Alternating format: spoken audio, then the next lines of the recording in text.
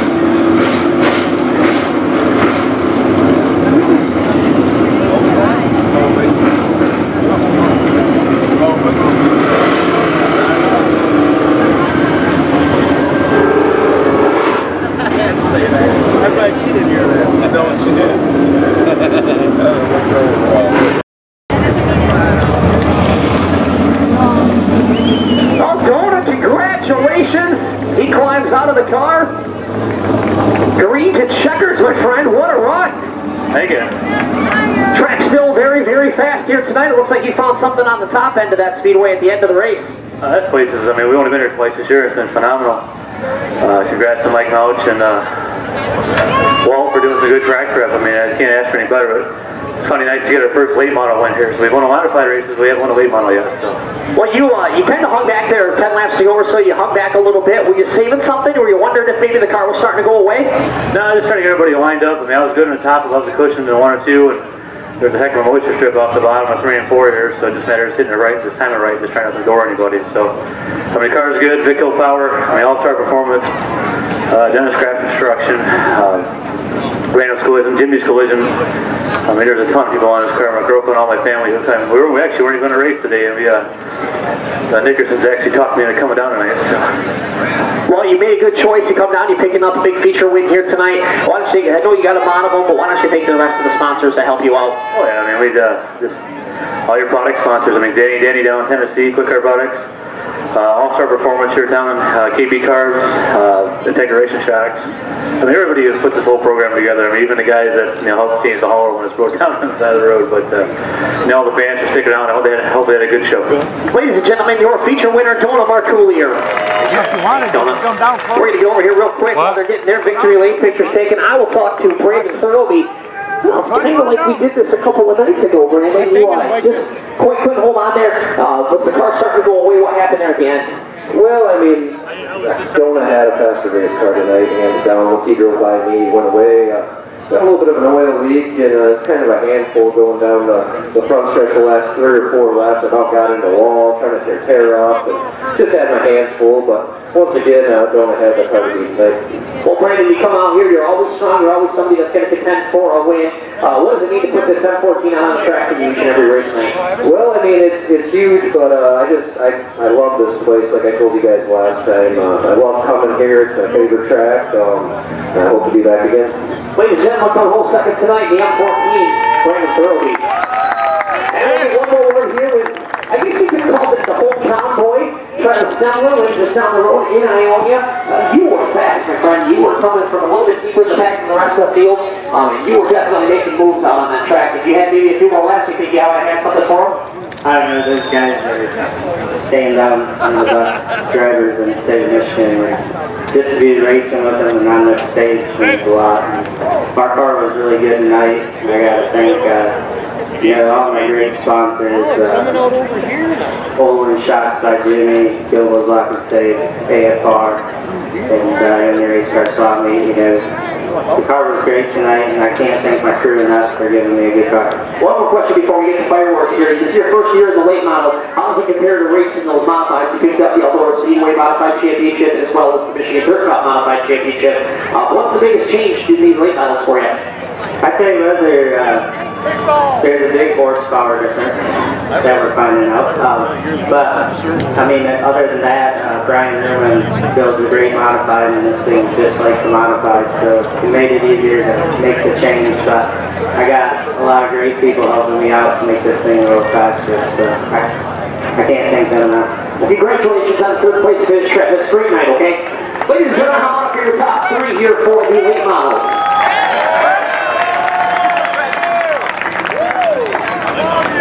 We'll get one more picture here. Mr. Allen can take the winner's victory photos, and then we'll shut the lights off for the fireworks presented by Bill's Fireworks.